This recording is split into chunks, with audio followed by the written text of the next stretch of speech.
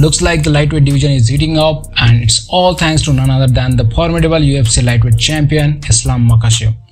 Islam Makhachev, the reigning lightweight champion, is itching to step back into the octagon. Despite being ready to defend his title in March, the UFC couldn't find him an opponent.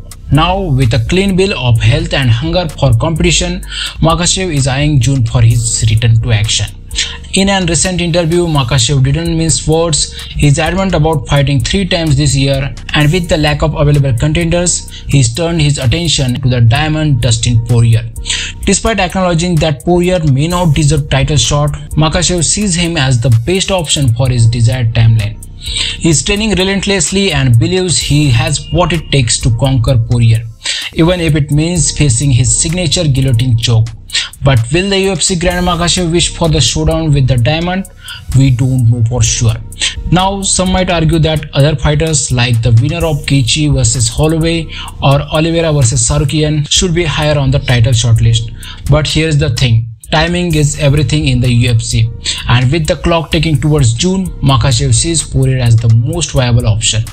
But make no mistake, Makhachev isn't underestimating Poirier. In fact, he is already strategizing his moves.